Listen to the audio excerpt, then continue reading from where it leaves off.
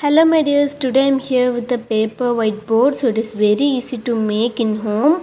So only simple materials I used.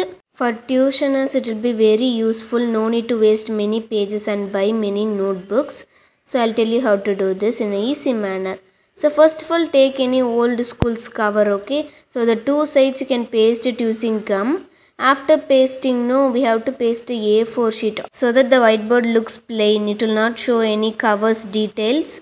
So we have to paste an A4 sheet upon the cover.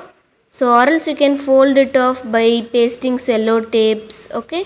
So any method you can do this. So next I have upon the A4 sheet I have used a cover. So even you can use plastic covers things also, or else there will be transparent papers like this. I hope you can see this. So this transparent papers also you can write it and you can rub it. So it will be there available in shops, in stationery shops it is available.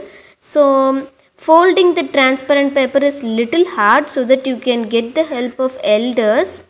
So fold it and using cello tape you can paste the both sides like this. So it is little hard, so you can get the help of elders. Tell them to hold it and you can paste it, okay.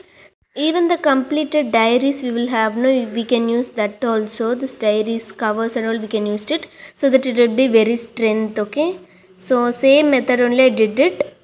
So upon the book cover if you paste A4 sheet, and upon that if you paste the transparent paper or plastic bags, it will be ready, okay. Thank you for watching.